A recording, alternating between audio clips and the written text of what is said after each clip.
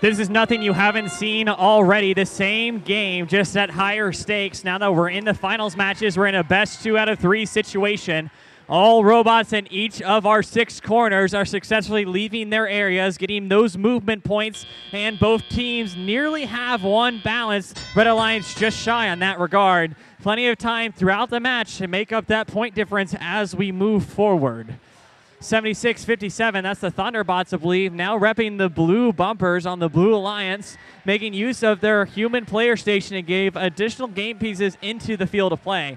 74-57 showing off their swerve drive, that's unique movement mechanism they can use to turn around a point, quickly snatching up a cone, hoping to deliver it over into their grid to score points for their alliance.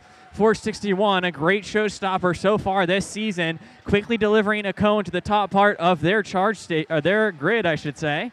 Lots of points still available. Remember, we don't care too much about links. They don't give us any more ranking points, but still each of those successfully completed is 5 points for their alliance, which can be the difference in some of these games, especially as it should be pretty close here in the finals match.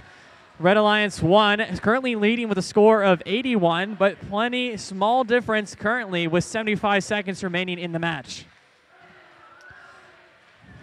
50-10, that's Tiger Dynasty making use of those bright lights in front to illuminate their game piece and give status indicators back to their drive team, looking at something that you might want to implement in this upcoming season.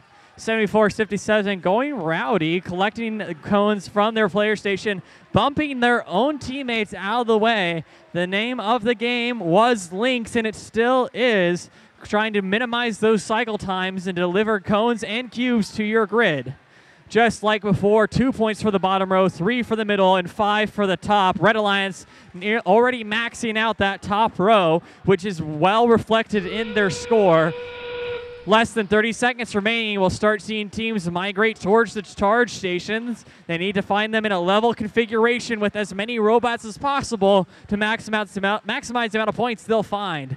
50-10 getting in aligned for the Red Alliance team, trying to fit a third robot on potentially with 10 seconds remaining. Seems doable. Blue Alliance now attempting to match them, but Kucharacha 42-72 still miles away, but just enough time to almost park, and that was the end of Finals 1 here at Boiler Bot Battle.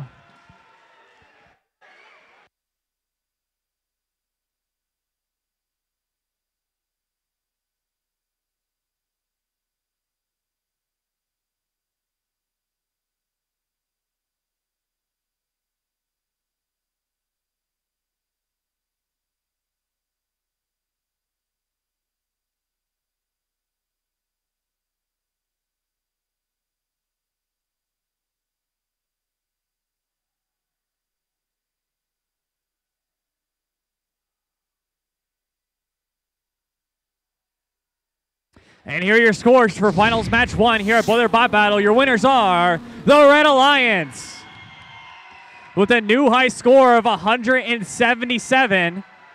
We're not quite done yet. A team needs to win twice to take it home, so we'll have another match here in just a couple minutes away. Stay tuned for Finals Match 2.